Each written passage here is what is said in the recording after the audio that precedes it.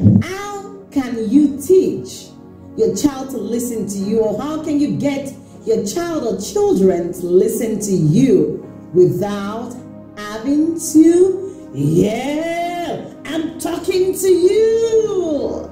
Hello, you are all welcome to another wonderful episode of Parenting Essentials. You are welcome. I believe you all had an amazing week, and on today's episode I'll be teaching you on how you can get your child to listen to you without yelling. Let's get started. Number one thing that is very important for you to do as a parent is for you to think like a child. First and foremost, why would you want your child to listen to you? If I ask you this question right now, I know I'm going to get a whole lot of different answers.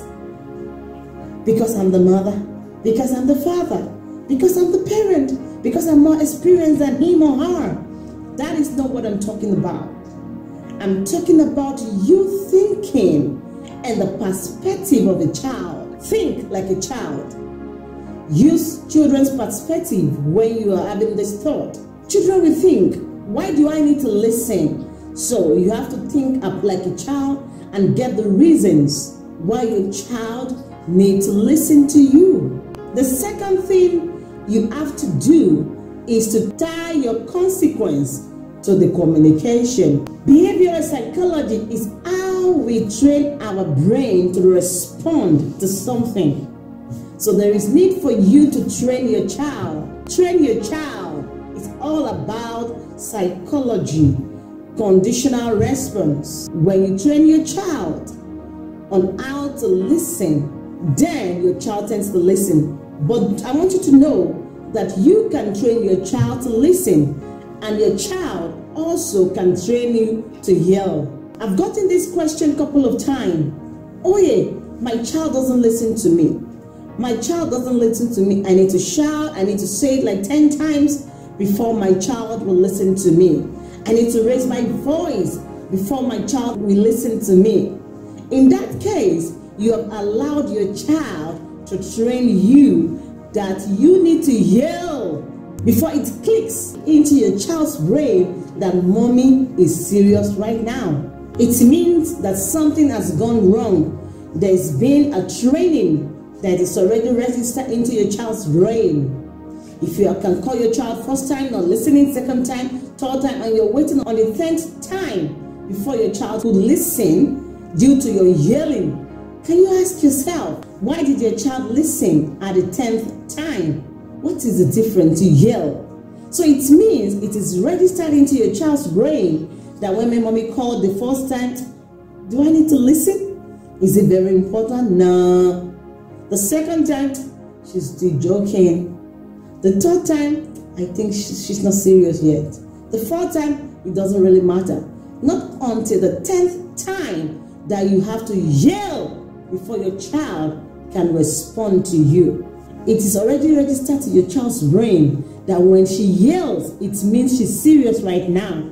Then something needs to be done first, because this is about your child's psychology and your psychology. So it means you have to attach consequence to every communication.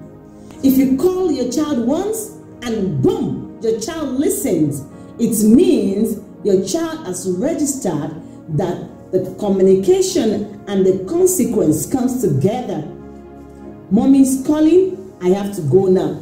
It's either I go and something good happens, or I do not answer and I face the negative consequence. So, what do you have to do when now that your child is not listening to you every time? It means you have to move your consequence that you are waiting till the 10th time up. And you have to let your child know by your calmness, your calm face, and yet you are strict with what you're saying. So you have to let your child underline. Many a times when we are giving instruction or our children have done something wrong, we still tend to smile about it. calm face does not mean you should be smiling at something wrong that your child has done. So they need to be able to differentiate between when mommy is serious and is urgent, and there's no time mommy shouldn't be serious. When it's playtime, they know it's playtime. But when you call your child or you give your child instruction, make sure you tie the consequence along with your communication. Another thing that is very important for you as parent to know is for you to ensure that your words are important and they stay valid. How do I mean? You have to turn your words from garbage to gold. If you have been given what I can call empty threat before, what you know you cannot use as a form of punishment or consequence to a negative behavior to your child, never ever say it. For example, you know you will never lock your child up for no reason. You know within yourself that you can't do that. But you kept telling your child, if you don't do that for the last time, I've warned you, I'm going to lock you up. That is a garbage word, empty threat. Because your child knows that mommy is just blabbing and shouting. Never ever use what you know that you cannot do to threaten your child as a form of training or as a means of correction. I am going to slap your face now if you don't do that. If you know you will never slap your child, so never ever say that. Your words have to be gold. Respect your words, and your child will tend to listen to you without having to wait until you yell. But if over and again you've been saying something and you're not following through with the consequences that you have given, your words become a garbage, empty words and trash. So ensure that the validity of your words to your child is intact. Mommy said so, I better do that now, or else this is what is going to happen. But if you keep saying this is going to happen and it never happened, thank you, my son, God bless you. If you keep saying, it kept giving me thumbs up, mommy, well done, I love you. This is going to, thank you, precious. This is going to be a form of negative thing to your child. Mommy's just going to shout, she's going to rage, she's not going to do anything. So your child is always going to wait until you get to that point of blabbing, shouting, and yelling. Ensure that you give your words strength, power, authority as the mother, or as the father, or as a parent, or as a caregiver.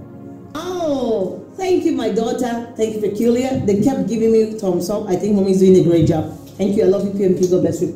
Thank you. So, on to this episode, I believe I've been able to give you a few keys and few ideas on how you can help your child to listen, how you can teach your child to listen to you, follow instruction without you having to yell. Oh, listen! Don't get frustrated. Don't let your child press the button and be waiting for mommy. If she's not shouting, she's not serious about it. So it's about psychology. Children's psychology are very, very deep. You know, it's response. Response is what you teach.